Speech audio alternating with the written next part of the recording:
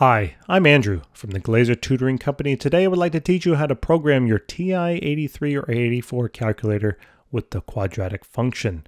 Okay, you're absolutely going to love this. It's going to save you a ton of time. Let's start. Go to your program, hit program. Okay, on the TI-84 this screen comes up. If you have a TI-83 a different screen will come up, but don't worry, you won't be lost after I hit enter.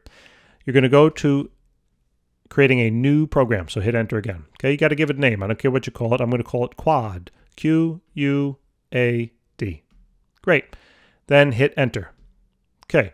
First thing is we want it to handle complex numbers, so I want to go to my catalog now. So go to second catalog. Scroll all the way down until you get to A plus BI. There it is. Good. Hit enter. Great. Hit enter again. Next line of code. I want to prompt it now, so go to your catalog again, and you got to go to your P. So hit alpha P. Now, for some reason on this calculator, I have to do that twice, but you shouldn't have to. All right, it'll bring it down to your P's, and you're going to go to now prompt. Should be right there. Hit enter. Okay, you want to prompt it to do alpha A, comma alpha B, comma alpha C. Those are your A, B, and C values, right? When you're thinking about a quadratic equation, you know your A value, your B value, and your C value, right? Those are the coefficients. Okay, hit enter. Next line now.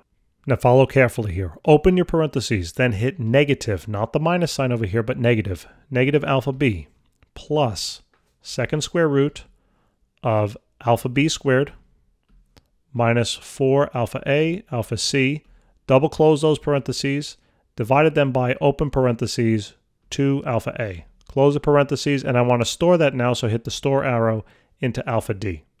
Great. Hit enter again. Same thing now. Open the parentheses, negative alpha B, but this time hit minus. Okay.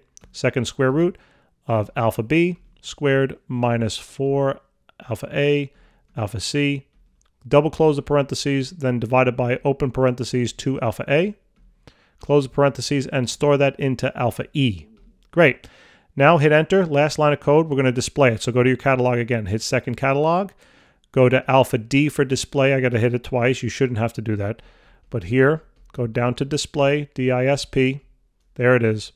And hit enter on display. Okay, you wanted the calculator to now display your D value, so alpha D, comma, and your E. Great, we're done. Don't hit clear. You got to hit second quit.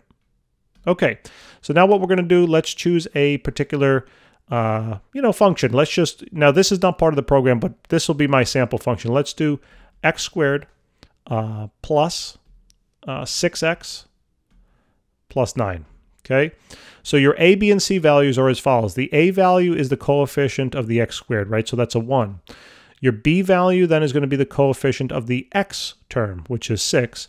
And the C value is the constant term, or it has no variable attached to it. So that will be a 9. Okay, so A is 1, B is 6, and C is 9. Now, all you have to do to figure out the roots of this quadratic is so simple. Just clear this out now. All right, go to program.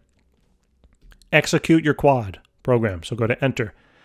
It's going to come up here. It says program quad. You want to run it. So hit enter. So it's going to ask you for your A value. We said it was 1. Our B value was 6. And the C value was 9.